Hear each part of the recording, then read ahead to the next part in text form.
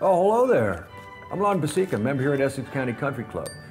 Established in 1887, it's New Jersey's oldest country club, and our golf course is consistently ranked as one of the top in the Met area.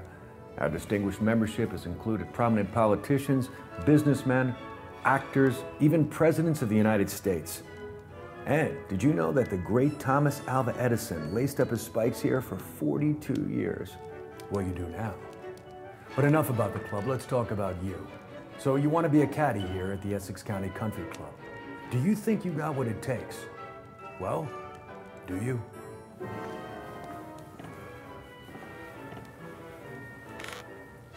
You're still here. Well, that's a start. Being a caddy is a noble profession, an essential element to every fine round of golf. Did you know that when I was your age, I was a caddy too? It's a long time ago. Made $18 a bag. Learned a lot about golf. And more importantly, I learned a lot about life. Caddying is a demanding job, but if you do it well, the members will ask for you by name, and they'll stuff your pockets full of cash. Master the art of caddying, and the world is your oyster. But it's not as simple as showing up, keeping up, and shutting up. Intrigued? I thought so. Let's get started. Now, to help teach you the ins and outs of looping, we dug up this old instructional film starring my grandfather, that handsome son of a gun. Watch this classic movie, and it'll help get you on your way towards caddy excellence. Enjoy.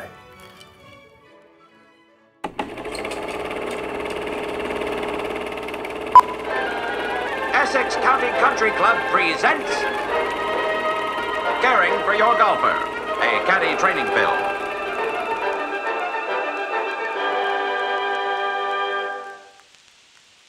Ah, yes. What a beautiful day for a round of golf. Foliage has bloomed, the course is well groomed, and our golfers' swings are finely tuned. But wait, there's something missing. An essential element to any round of golf. The caddy. Let's meet him now, shall we? Here's Chip, the picture-perfect model of a first-class caddy. Note the proper attire: a clean golf shirt, tucked in, of course, khaki pants, caddy bib, and a name tag. Why, isn't he a dapper Dan? Now compare this with his foul-mannered compatriot, Wally, and what a sorry sight he is. A caddy must carry around many items to ensure a smooth game of golf. Tees, ball markers, a divot repair tool, sharpened pencils, a yardage scope, extra scorecards, the day's pin placement, and a rule book. The caddy totes these implements in a handy, organized bin, looking sharp. Chip is waiting at the designated caddy area, on time and ready to go. He checked in with the caddy master when he showed up for work earlier this morning. So there's nothing standing between him and the course. Ah, here are some golfers now, warming up before the round. These fellas are the bread and butter of the caddy industry. All right, Chip, come on over. Always properly introduce yourself. That's a firm handshake. But wait, where's Wally? There he is. Why, he's in the wrong place entirely. Oh, Wally. Yes, you. Come on, there's work to be done. Don't make the man shake your hand. You're covered in gravy. Well, the day can only get better from here.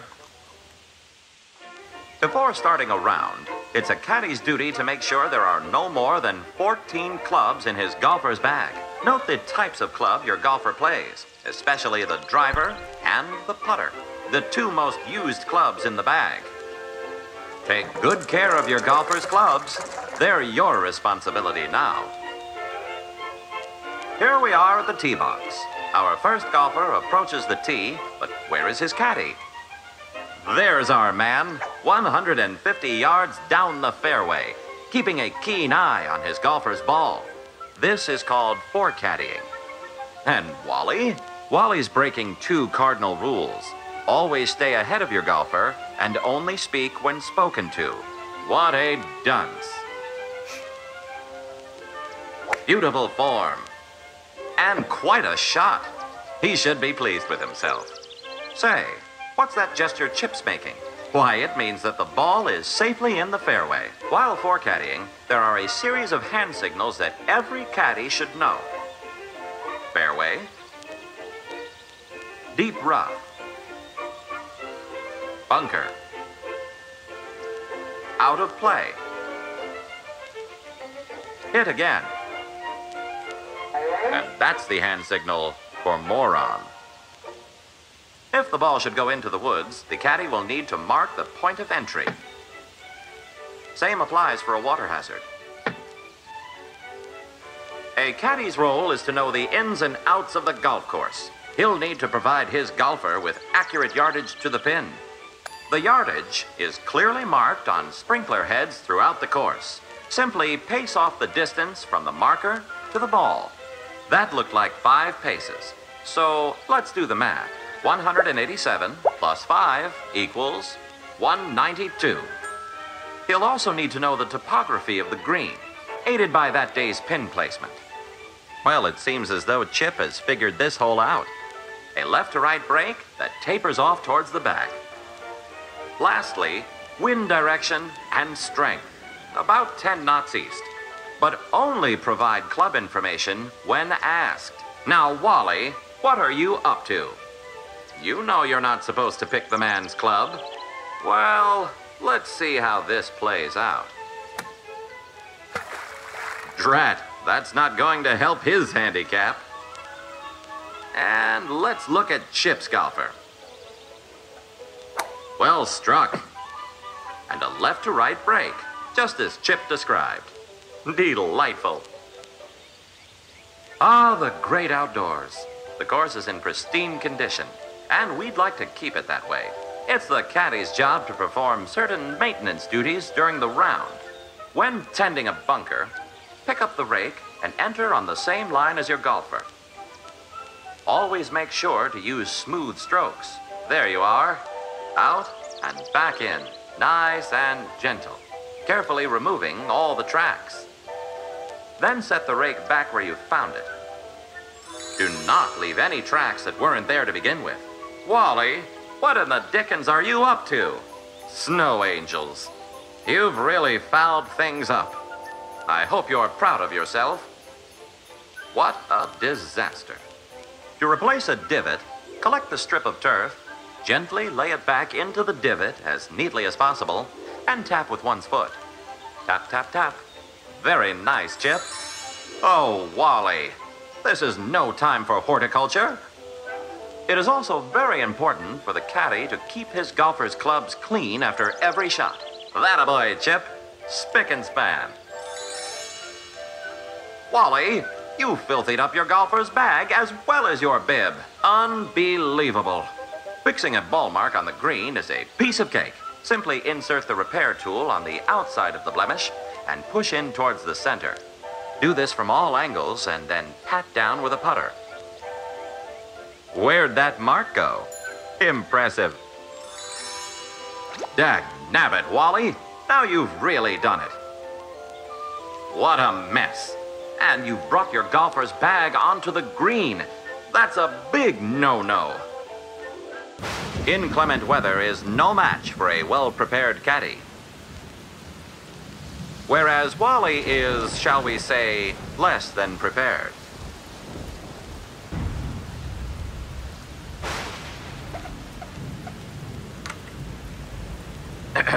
Let's go over proper etiquette on the green, shall we? As you approach the green, hand your golfer his putter. If the following hole is a short par 4, inquire which club he'd prefer to use off the tee. Chip offers a driver or a 2-iron. Driver it is. Chip will leave it at the next tee. When tending the pin, there are several simple rules the caddy must follow. The caddy must hold the pin while standing to the side of the cup, never behind the cup, where he'll be distracting. The caddy should also be aware of his shadow. making sure it never crosses between the golfer's ball and the hole. Standing on the other side of the pin will usually do the trick. Let's see how Wally does.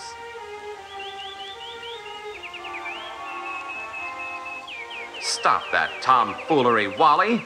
Back to work.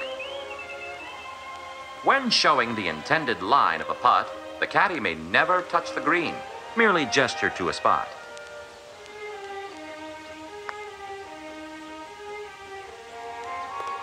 Good show. Oh no, Wally, what have you gotten up to now? Will you ever learn?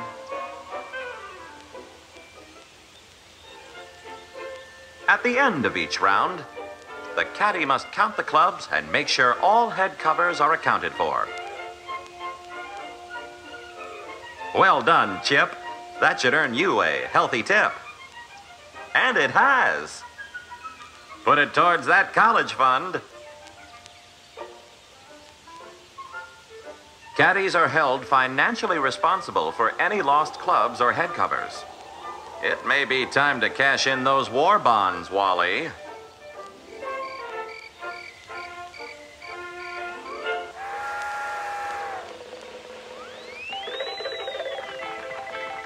And there you have it, all of the tricks of the caddy trade. See you on the course.